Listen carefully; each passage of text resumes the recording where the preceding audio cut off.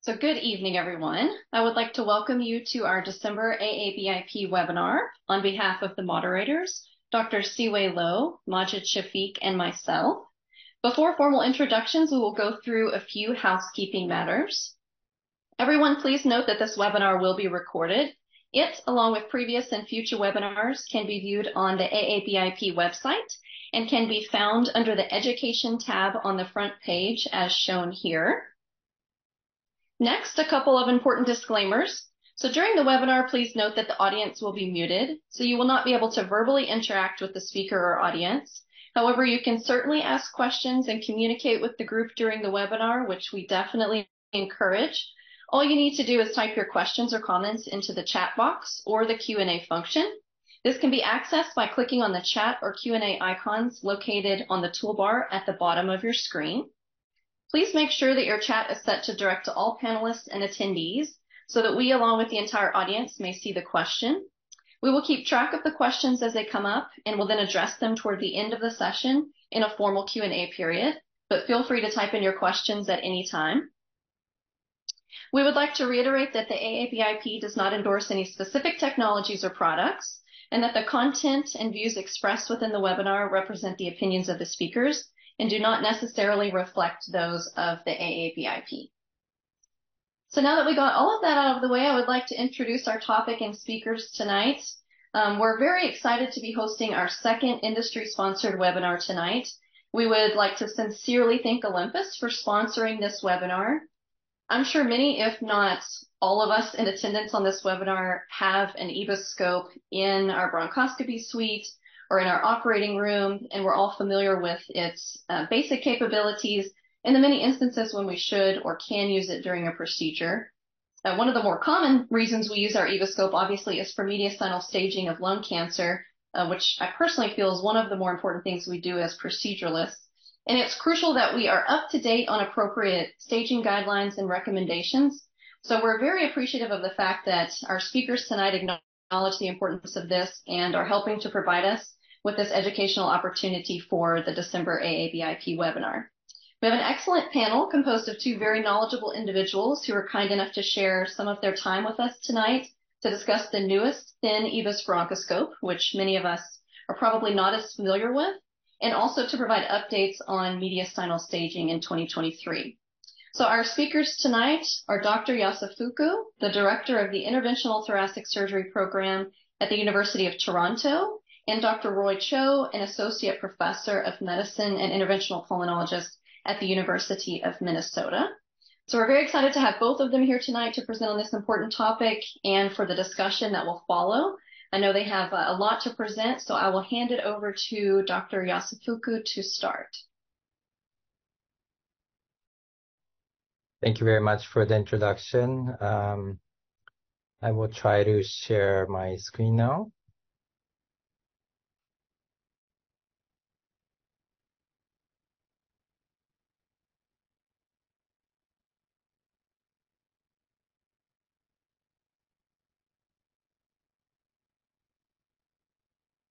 I'm assuming you're able to see my screen now? Yes. Okay, so thank you again for, thank you again for the introduction. I'm very happy to talk about EBUS DBNA and update on lung cancer invasive mediastinal staging.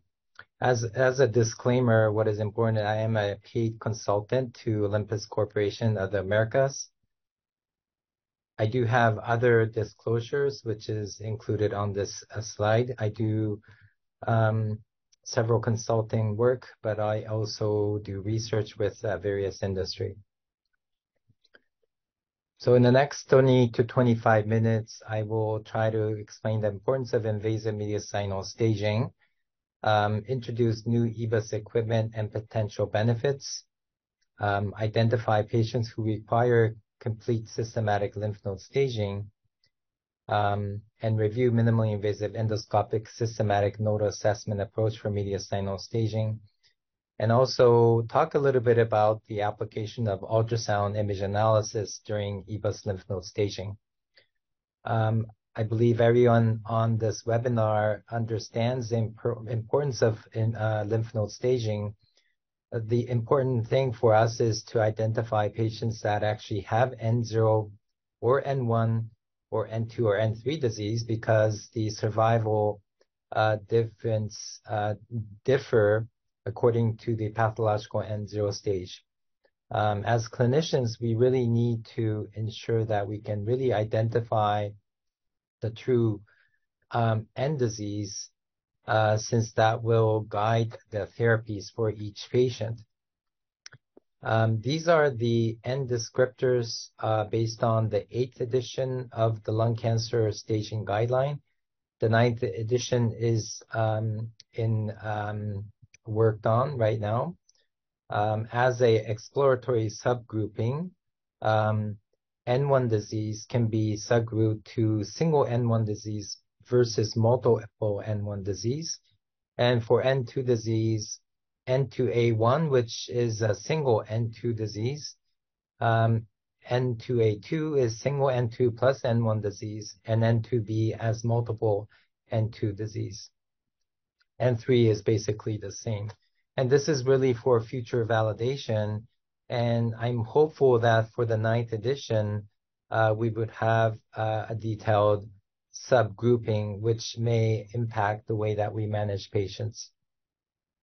So why is accurate lymph node stage important? It does determine the prognosis, and it guides the therapy for our patients.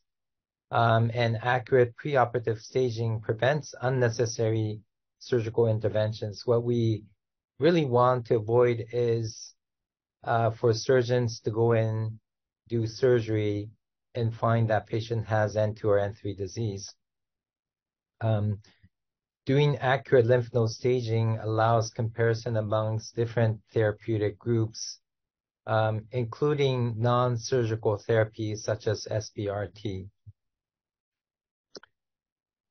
We all know that EBUS DBNA has really changed the way that we practice.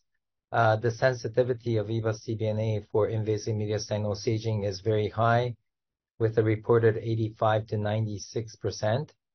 It has been adopted worldwide, and I think it's safe to say that it is the new standard for mediastinal lymph node staging. There are different EBUS DBNA equipment available.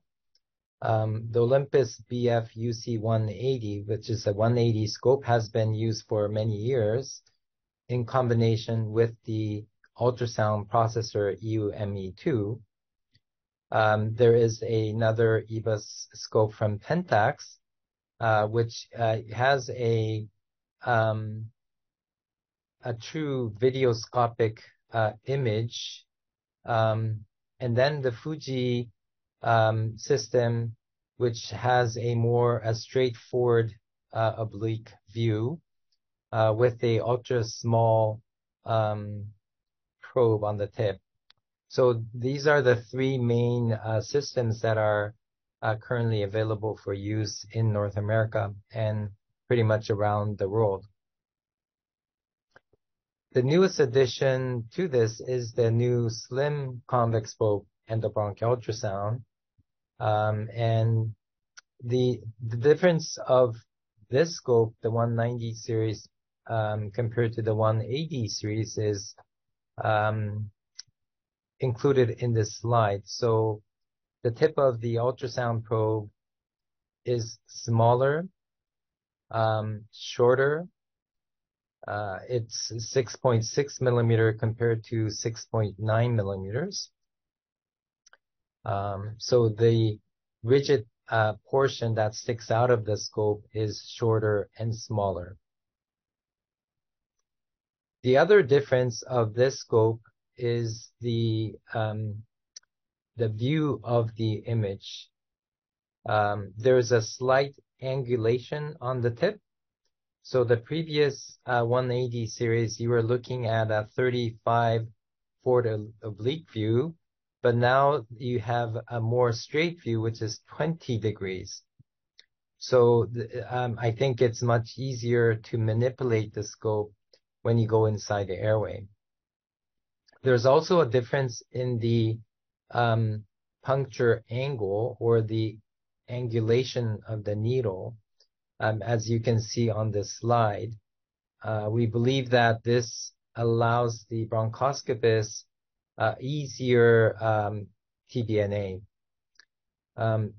Another difference of the 180 and 190 series is the increased angulation. If you look at this slide, the shadow here shows the EBUS 180 series with the Olympus 22 gauge needle. You can see that with the newer scope, there's an increased angulation.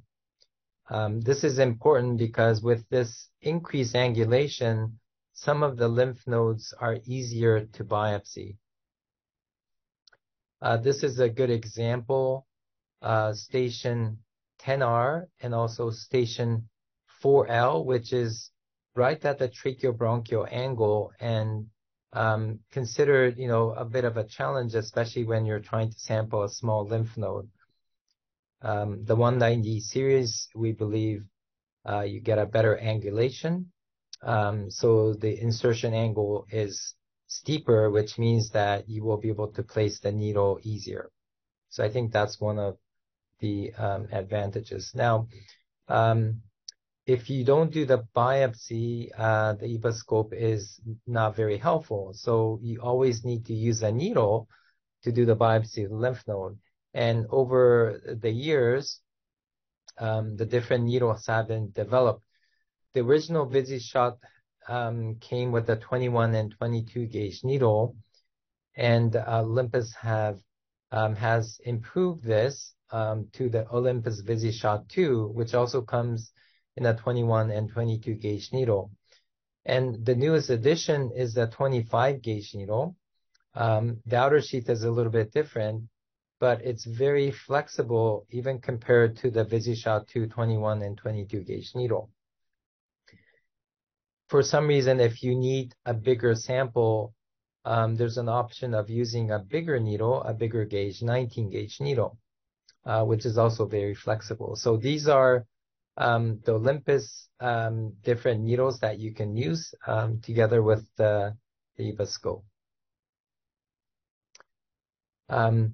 The VisiShot 2 needles, 21 and 22 gauge needle, are both excellent needles. Personally, I prefer using the 22 gauge needle since there is no significant difference in the size of the sample you can get with 21 and 22. And in general, I think the smaller needle will give you a better quality needle. I personally like the 25 gauge needle a lot. When you combine the 25 gauge needle with the 190 series, you get a very good angulation, and especially for stations 4L and 10R, where we struggled a lot with the 190 series, it's now much easier to sample even small lymph nodes in this area. So, changing the subject a little bit, who requires invasive mediastinal staging? And this really has not changed over the years. Based on the CHEST 2013 guideline, there's different types of radiographic categories. Group A are patients that have mediastinal infiltration. So these patients, you do not require to do, very detailed lymph node staging, but what you need is you need to get tissue diagnosis from these patients. Patients in Group B, these are patients that have enlarged or discrete mediastinal lymph node. Based on imaging, these patients are highly suspected have lymph node metastasis, but you do still need to sample these lymph nodes. Patients that have clinical stage 2 or central type stage 1 tumor, they are also patients that require invasive mediastinal staging. Now, Group D, which are patients that have a peripheral clinical stage 1 tumor, if the mediastinum on CT scan or PET scan does not show any signs of metastatic disease, then these patients usually do not require invasive mediastinal staging. This is the ESDS guideline for mediastinal staging. If you follow this chart, you can identify patients that actually need staging or not staging. You do a CT or an PET CT. If the mediastinal lymph nodes are negative, and if they have a peripheral tumor less than 3 centimeters, typically these patients do not require invasive mediastinal staging. They can go directly to the treatment. If, however, they have a clinical N1 lymph node or centrally located tumor or tumors that are larger than 3 centimeters, you should proceed with invasive mediastinal staging. And based on the ESDS guideline, you should start with EBUS or EUS or a mediastinoscopy. And if the lymph nodes are negative, then you can proceed with surgery. However, if the CT and PET CT show that the lymph nodes are very suspicious for lymphometastasis, then you need to start out with the endoscopic tissue confirmation. If positive, they will undergo multimodality treatment. If, however, the lymph nodes are negative on EBUS or EUS, and if you are really not comfortable with the results, these are the patients that require a mediastinoscopy. So this is the flow that you should go with. And this is a combined EBUS and EUS approach that has been published as well. Basically, if you combine EBUS and EUS, the yield is higher. So that is a recommendation, but if combination is not available, EBUS staging alone is also acceptable. And I think the practice in North America is a little bit different compared to the European countries. So to summarize, this is the indications for invasive mediastinal staging, which I will not repeat, but personally, this is my personal indication in addition to the ACCP and ESDS guidelines. Patients that are really high risk for surgery or patients that are being considered for SBRT or other ablative treatment, I would also consider doing invasive mediastinal staging. And in addition to this, what is new is patients that are being considered for sublobar resection.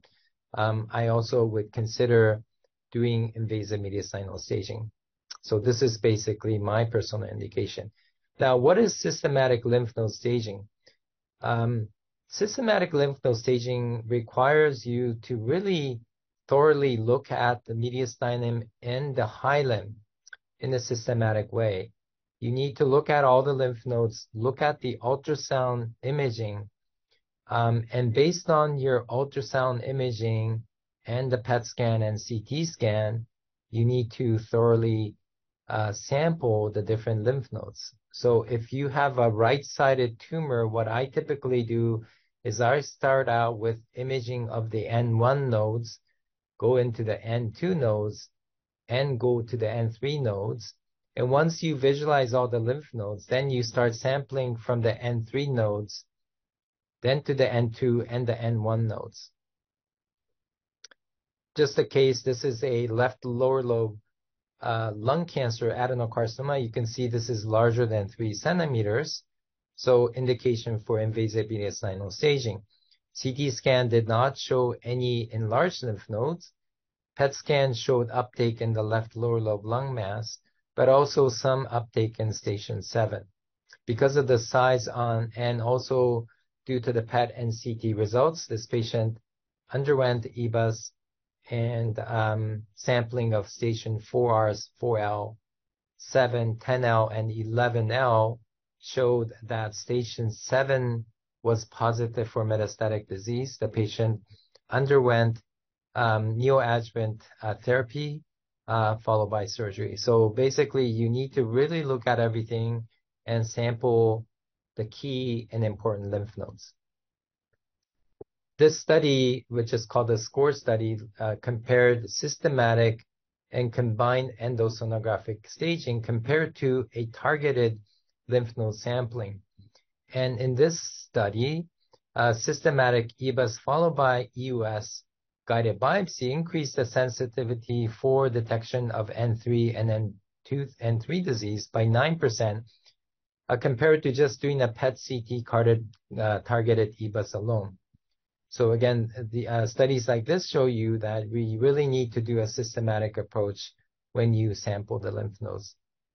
So for beginners of EBUS, this may not be too evident, but for people that have been doing EBUS, I think once you start looking at the ultrasound imaging, you can kind of predict which lymph nodes look normal and which lymph nodes look abnormal. So this is a standard EBUS image classification, which we came up almost 12, 13 years ago, which we published in CHEST. And you need to look at the size of the lymph node, the shape of the lymph node, the margin echogenicity, whether the lymph node has central hilar structure or not, and also whether the lymph node has coagulation necrosis sign.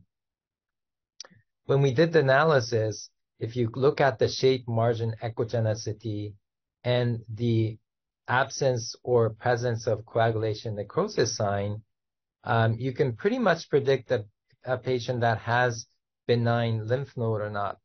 So this does not mean that you don't have to sample it, but this will give you a good guide for the clinician when you're doing assessment of the lymph node with the endobronchial ultrasound. And it should guide you on which lymph nodes you should sample.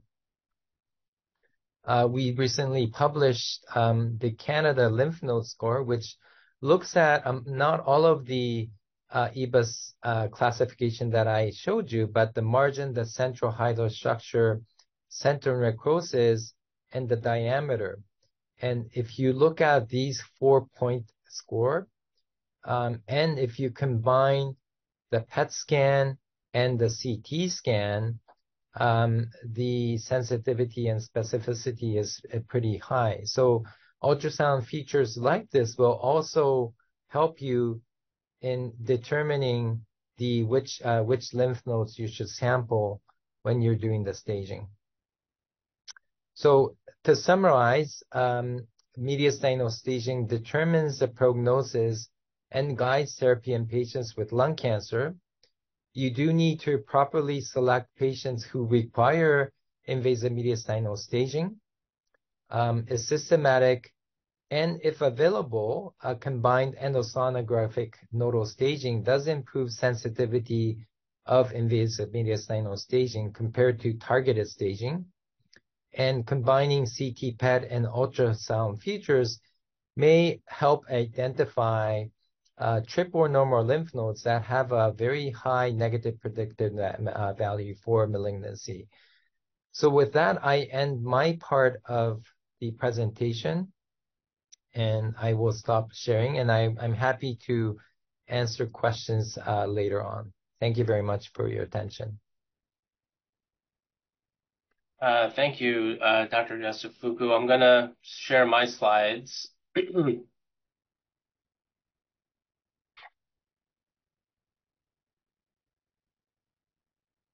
Okay.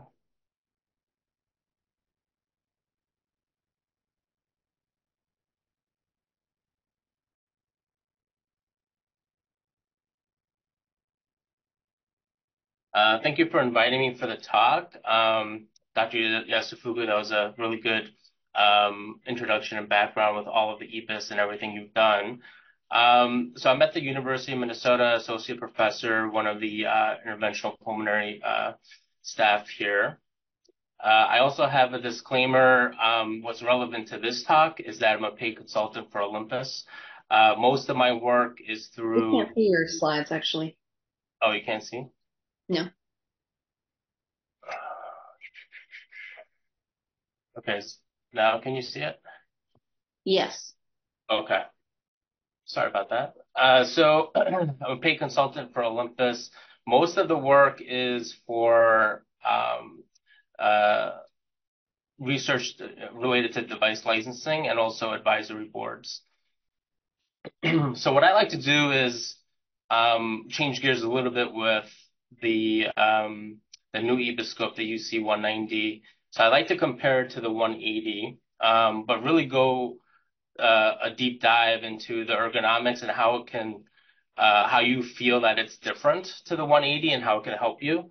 I do have a clinical case that I'll present, and then also some of the things that, some of the changes to the 190, how it can help you in your practice, and some of the things where I feel like it has improved certain areas and certain aspects of lymph node staging or lesion biopsies in the lung. So we'll go over a few of those things. To give you a good overview on the specs between the 180 and 190, and I'll just give you some background. At the University of Minnesota, we've used the 190 for years, probably 10, 15 years plus. The 190 we've used in the last year or so. So when we do a comparison, we've really kind of shifted gears a little bit because I think most of my group, we really do like the 190 and the new needles. So a lot of this is kind of focused on that background. The channel width is pretty similar, as in addition to the working length. The things I want to highlight is the direction of view. So like Dr. Yasufuku mentioned, the BF-UC190 has a little bit of a more straighter view. We're all used to the diagnostic scopes and therapeutic scopes, which are, essentially a zero axis, right? So those are more of a straight view. So the newer EBUS scopes are getting closer to that. The depth of field hasn't changed. The outer diameter is improved by 0.3 millimeter, and the angulation up close to 180 compared to the UC 180, and the max angulation down is closer to the 0 degree. When you first look at these numbers, especially when we were approached with the new scope and trying to use it, the numbers seem very, not significant. But when you actually use it, you can't rely on these tiny little changes in the updated scope. So we'll kind of show you a little bit of what we mean. The first thing, if all of you have, experienced the 180, there's two connectors to the processor and the ultrasound. So, it was very cumbersome with the wires and, having everything kind of on the field. The new 190 is a single connector, so a single port, and I believe that's to the ultrasound. So it's a lot sleeker and it's more manageable, especially when you have a lot of scopes and you have a lot of equipment on your field. So that was definitely a plus for us. For the irrigation port and the balloon, we don't use the balloon too much, but the angulation, you can tell from compared to the 180, it's much more geared towards passing the balloon or the brush easier than how it was located before. Before it was a steeper angle, so it's definitely easier to clean, easier to use the balloon if that's your practice.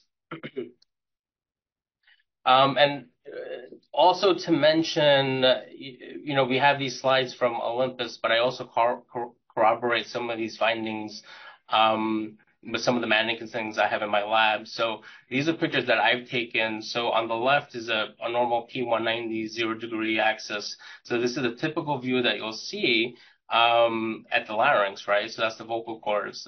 The old 180, if you look at the top right, you see the tip of that vocal cord, and then when you get to the 190, you see more of it. So it's definitely more manageable from a drivability standpoint, and the imaging quality, as you can see, is a little bit better.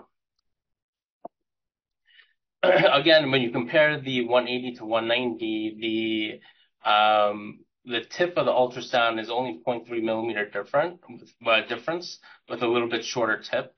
And then you can see on the right where the angulation is also a little bit more straighter on the 190. This is another slide that I think Dr. Yasufuku had as well. It can show you the different degrees and how much angulation there is up and down. When you look at without a needle, it's a full 160 degrees compared to 120. And then with a needle, it can get up to 90 degrees and then 105 degrees. I can show you a better example of this on the next slide. So I'll play this for you guys. The one on the right is the 180 and the one on the left is 190. You can tell without a needle, there's definitely a significant improvement in the angulation. And we'll touch on this a little bit later, but most of this angulation benefit, at least in my practice, is if you're using the scopes through a supraglottic tube or endotracheal tube, a lot of times the tube isn't straight. So sometimes it's angled and it's, a little bit biased, where if you have to biopsy 4L and it's angled a little bit to the right, sometimes that extra angulation does help you approximate those areas better. The endoscopic image quality is also something you'll notice is a big improvement from the 180. If you could look at these two pictures, I have my own pictures on the next slide, but you can see that there's lesion at the 6 o'clock position is a little bit crisper.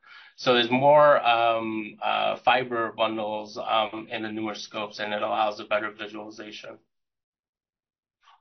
This is pictures from my lab here. So on the left, this is supposed to be the right upper lobe. The 180, you can tell that the airways aren't as centered, and it's a little bit blurry compared to the 190 on the right. So the image quality is a lot sharper than it was before.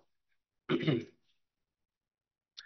needle orientation that was also mentioned is steeper, and I do agree that when we had the 180, we typically had to position the scope in a way where it was a little bit behind the lesion so we can get a better angle at it. The steeper angle allows you to get a little bit on top of the lesion, and then it gets you a little bit more precision at that site. So I can show you on the left what the 180 used to look like, or what the 180 does look like. So you can see the angle, it's a little bit of a 45-degree angle, but when you look at the 190, and this for us helps out, it's a little bit of a steeper angle, but this also helps where you have certain lesions that, maybe necrotic, and you really want to get the peripheral areas. So a steeper needle, a steeper angle really does help in those situations. This is the endoscopic image quality. I'm going to press play here.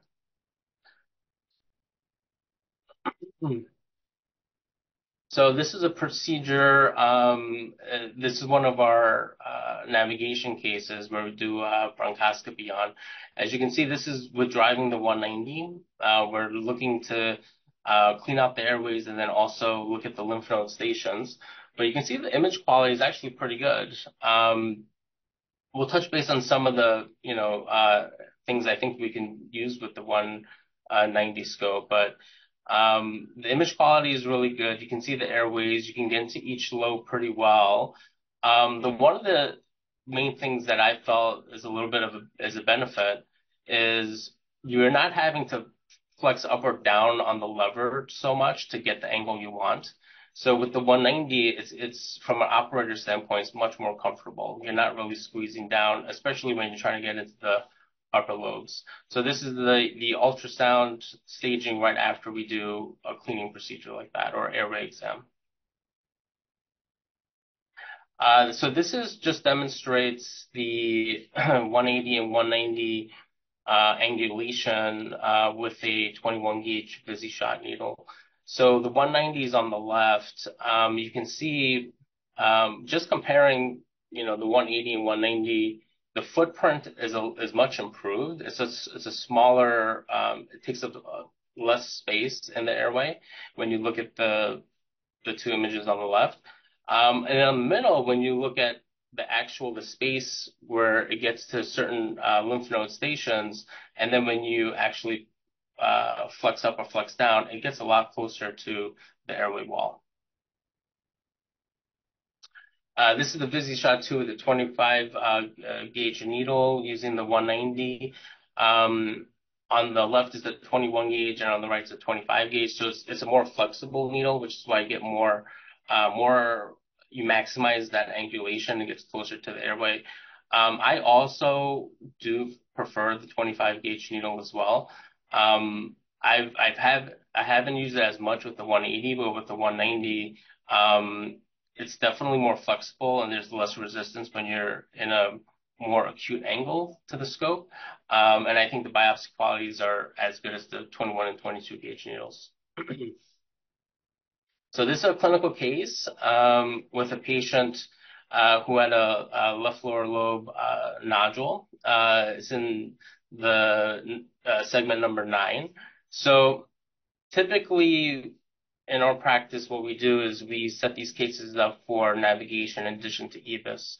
But with these newer scopes, we get to these segmental areas a little bit easier than we did with the 180. So a lot of times what we do is we try to see if we can find it with the EBUS scope before we even say that we're going to use the navigation systems and open up the tools. So what we do is we intubate with the endotracheal tube, and then we are pretty much geared for navigation, but we try the EBUS scope first. And you can see the drivability on that lower corner. So we're driving to that left side. We're driving down. We're past the left main, going all the way down to segment 9. And we're trying to visualize the lesion.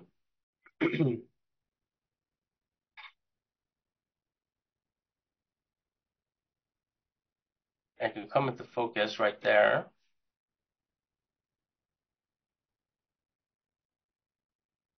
And with the new, where the camera is located, I feel like the driving is almost as good as a diagnostic. It won't be as good as a diagnostic, but you can actually see where you're going, and you're not really, guessing or going into multiple different airways. So we got this, pretty quickly.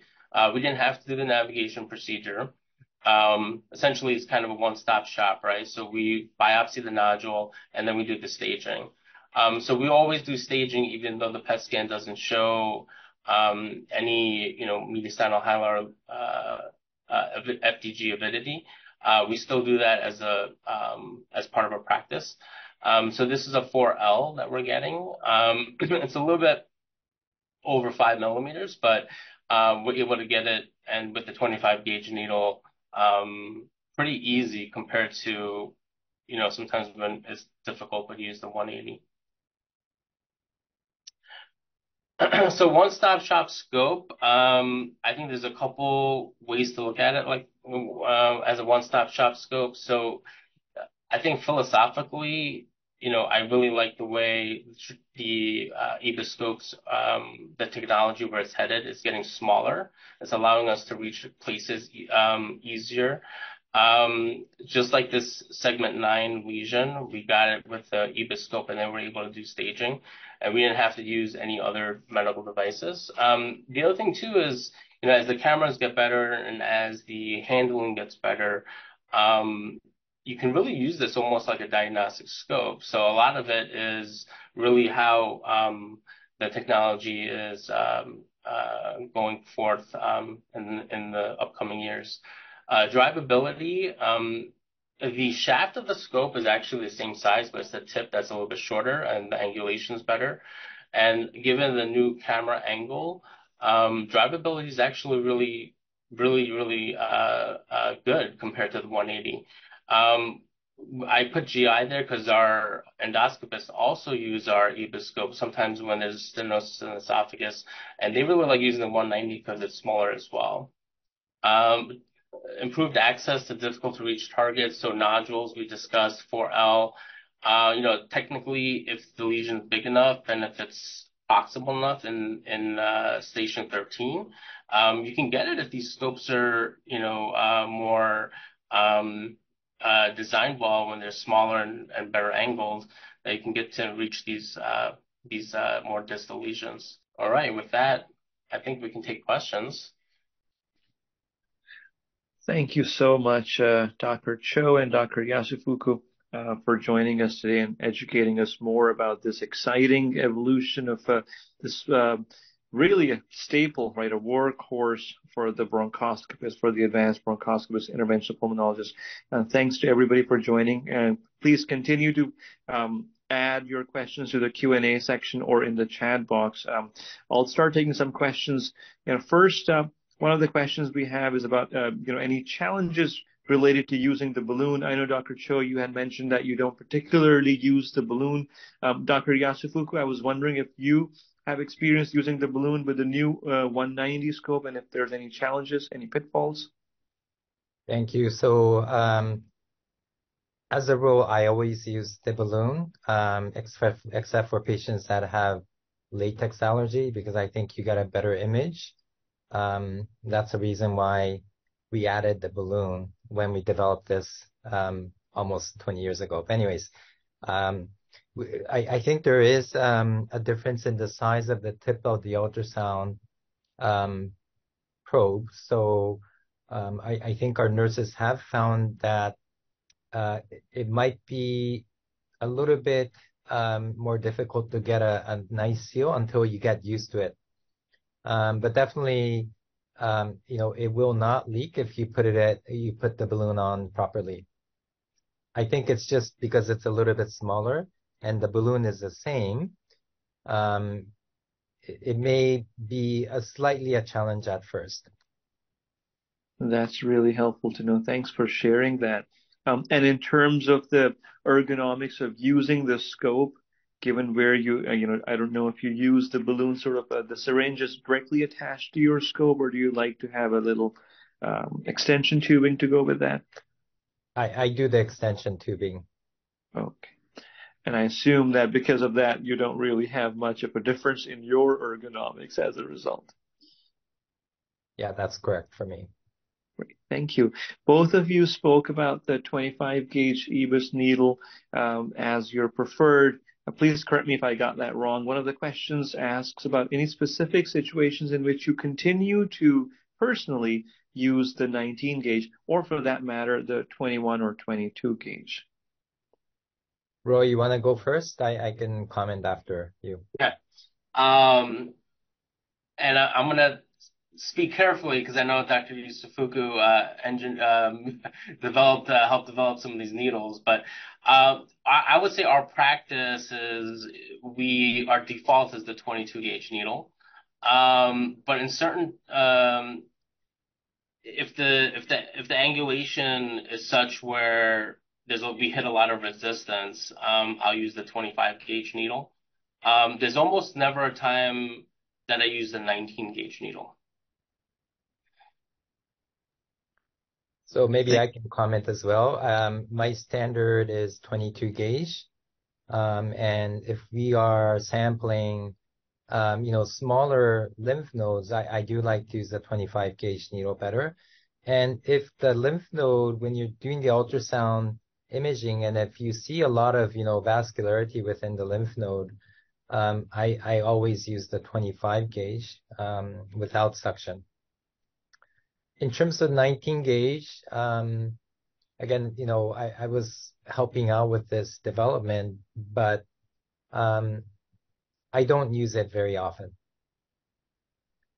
Thank you. And since Dr. Yasufuku, you brought up suction and we have the privilege of having you here, I have to ask you, what's your usual practice vis-a-vis suction? And perhaps you can touch upon stylet use as well as of December 2023. Sure. So again, there's a reason for everything. And when I started doing the EBUS, before this was on sale, I noticed that I would get a lot of airway epithelium when we were using a prototype needle without the stylet. And we quickly recognized by adding the stylet, you can actually clear out a lot of the airway debris. And that increased our yield about 15%. And that's why the final product comes with the stylet. This is the original VisiShot that we developed.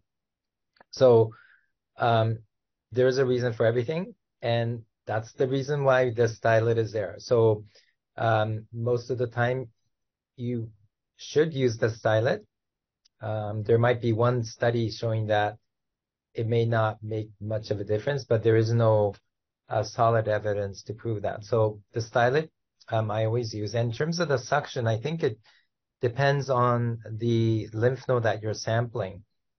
The standard is using suction. But if a lymph node, is very vascular, I usually do not use suction.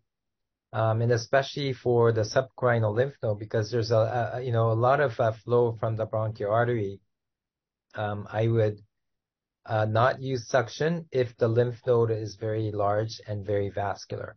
So that's my practice. Thank you so much. Very insightful. And on the subject of improving the diagnostic performance of EBUS, one of the attendees has asked a question about elastography. If either of you would like to comment on how useful that is as of today. Well, you want to take it, or I can comment first.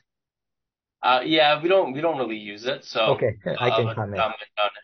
So elastography, it's a technology that's been used for many years. So it's not really new to the endobronchial ultrasound.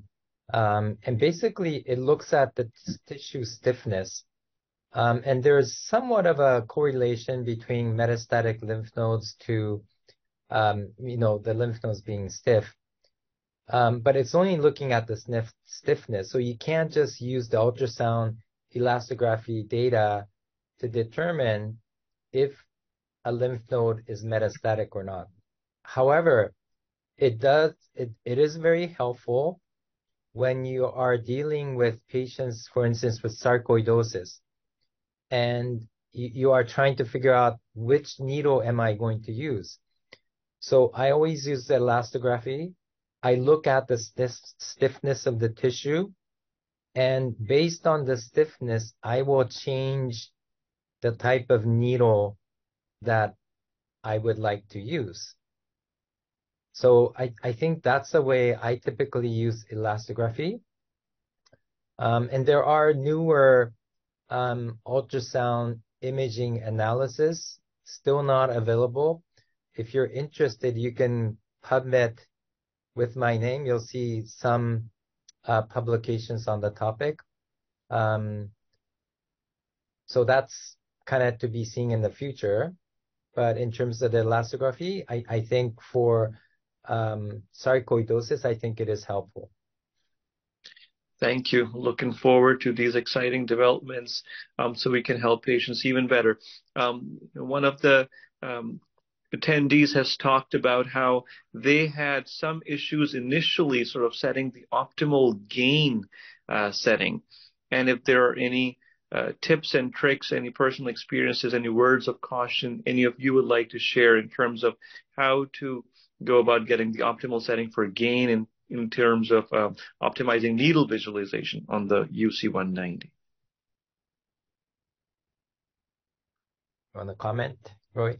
Yeah, so I think in the beginning we had issues. I think a lot of it was we were just so used to the 180, and we're used to how to handle the 180 and where the needle is and things like that. So I think it's just some getting used to the 190, especially with the angulation, because a lot of times you can still see that. I had a case last week where you can actually still see the needle but get a good ultrasound image. So it's not like the 180 where you need to be fully approximated and have no bronchoscopic image and you just look at the ultrasound. So there's a little bit of nuances there that I think the more you do, you'll get more comfortable with it. The gain issue, I have had some in the beginning where it was a little bit bright and I had to turn it down a little bit. Outside of those issues, I think the more you use it, I think you'll start to develop a feel for it. And maybe I can comment in terms of the gain. Whether it's a 180 or 190, it doesn't really matter, and it depends on the patient, and also depends on the thickness of the airway. And if the patient has a very thick cartilage and thick airway, obviously you're going to have difficulties finding and seeing the lymph node clearly. So you need to adjust. There is no one answer to this. You just have to adjust the images so that you can see the lymph node better. And when you look at the tip of the 180 versus 190 ultrasound, you might think that there is a difference in terms of the field of view or the ultrasound image. And we've done a lot of preclinical, during the development, there is really not much of a difference in the ultrasound imaging. I think the ultrasound imaging is actually even better. So that's my comment. And in terms of the gain, you just have to adjust according to the patient, I think. Thank you. Thank you very much. Two questions about using adjuncts that we're all sort of, familiar to varying degrees with.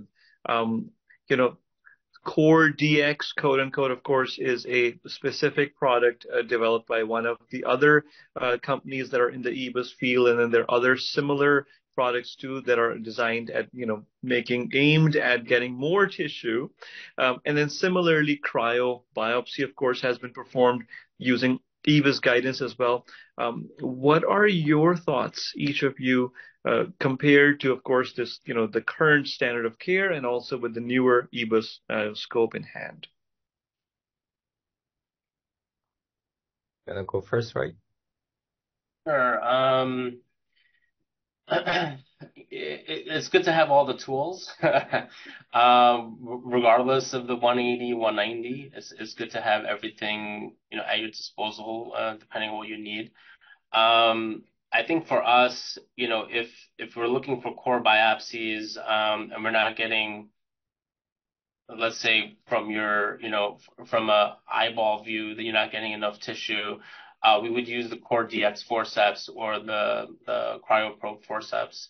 So I think those have a place, but I think the needles, it'll always be here, right? So I think doing the needle sampling first, and then using those as, we label them as adjuncts, is probably the way to go. I'm not sure the techniques have been well studied in terms of, what is the optimal way to use these tools with these scopes. And then I think once, further data like that come out, maybe we can think about those things a little bit more upfront. But I think for right now, I use the needles first, then use those as adjunct tools. I have kind of the similar comment. I don't use the cryoprobe.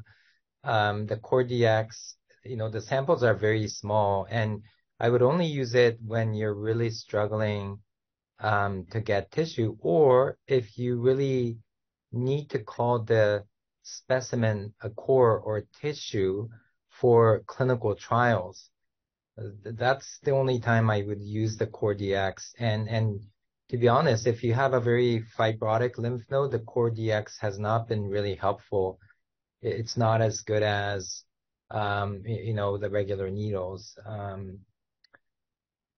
The Francine type needles are good in certain situations.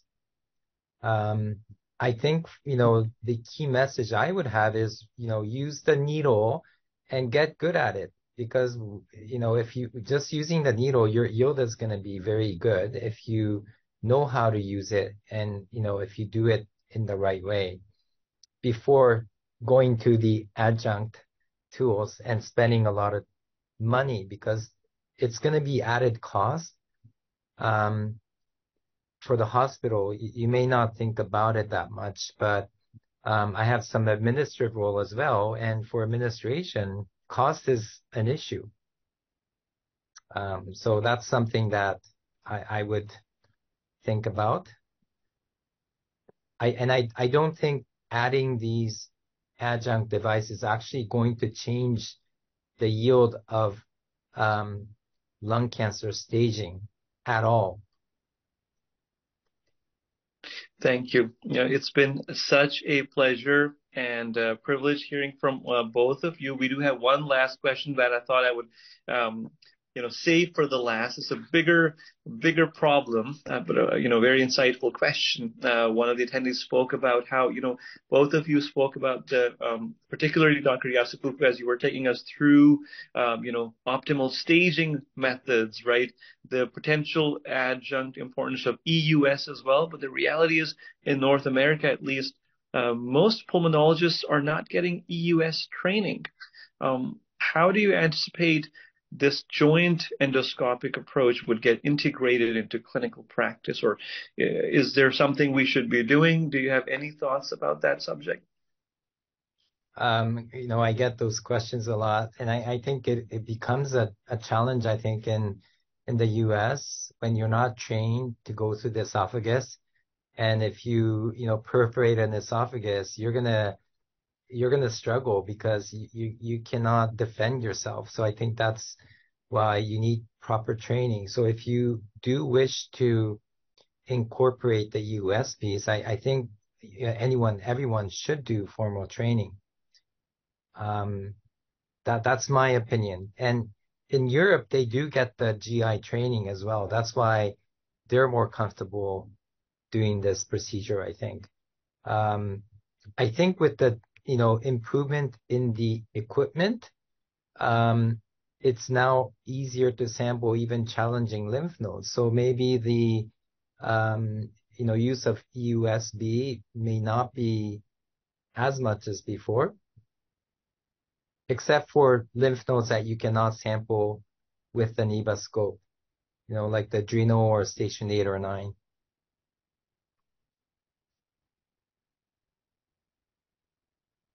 Dr. Cho, do you have anything to add to that?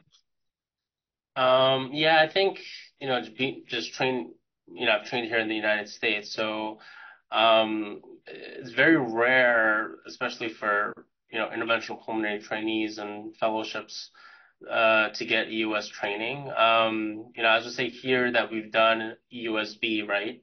So that's the EBUS scope of the esophagus, right? So typically a lot of it is, difficult to see, para-aortic nodes or something like that.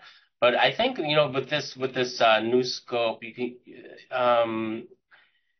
it gets you in a better position in the airway to maybe get a better window into some of these things.